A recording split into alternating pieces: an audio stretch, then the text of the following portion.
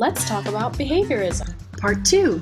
Skinner used animals, predominantly rats and pigeons, to conduct his experiments. In one of his first experiments, he placed rats in a box with a feeding tube connected to a lever. Once the rats realized that every time they pressed a lever they got food, Skinner noticed that the rats spent a great deal of time pressing the lever. Skinner had actually trained the rats to press the lever by using positive reinforcement. By giving the rats food every time they pressed the lever, the likelihood of that behavior increased. Aside from positive reinforcement, there are other ways to increase and decrease the likelihood of behaviors. Negative reinforcement occurs when a negative consequence occurs in order to increase the likelihood of a behavior. If Skinner wanted to use negative reinforcement to make the rats press the lever, he might send an electric shock through the box until the rat pressed the lever. Although this would be an ethically questionable method of reinforcement, the rat's behavior would increase due to its desire to make the negative consequence stop. On the other hand, punishment is used to decrease a behavior. When your mom makes you do chores when you don't do your homework, this is called positive punishment. Because the punishment is added or given to you, it is considered positive. If, as a punishment for not finishing your homework, your mom takes away your phone, that is considered a negative punishment. It's negative because something was taken away in order to decrease a behavior. Another hallmark of operant conditioning is shaping, or successive approximation.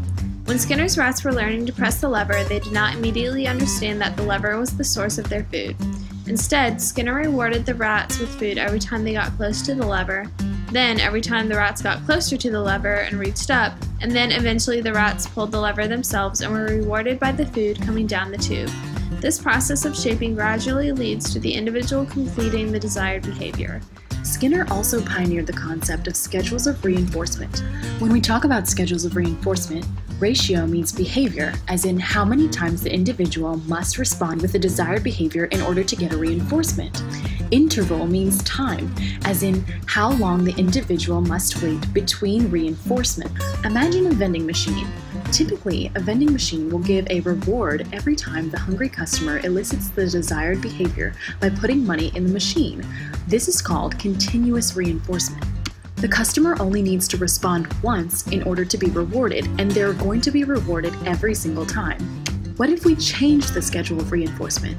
If the vending machine had fixed ratio reinforcement, it would give a candy bar after a fixed number of payments, such as every 5 quarters put in. Every 5 times the customer shows the desired behavior, he is reinforced. The machine may also operate on a fixed interval schedule, meaning it will dispense a candy bar after a certain amount of time, let's say every minute, as long as a quarter has been put in. The customer is rewarded after 1 minute passes as long as he shows the desired behavior at least once during that time. If our friend comes upon a machine that uses variable ratio reinforcement, there won't be a number of quarters that will consistently give him his snack.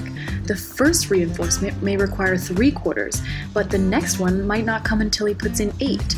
The number of responses required for a reward is unpredictable. The same goes for variable interval reinforcement, when no matter how many quarters he puts in, the man will not get a candy bar until a certain amount of time passes, but this time the time will be different every time he puts in a quarter. For example, the first time he puts in a quarter, it may take 20 seconds for the candy bar to be dispensed, but the second time it might take up to 5 hours. Examples of schedules of reinforcement can be seen all around you. If you have a quiz given on a fixed interval schedule, it means you're guaranteed to have a quiz, say, every 7 days. Things like gambling and fishing are on variable ratio schedules, which is why these activities are so popular.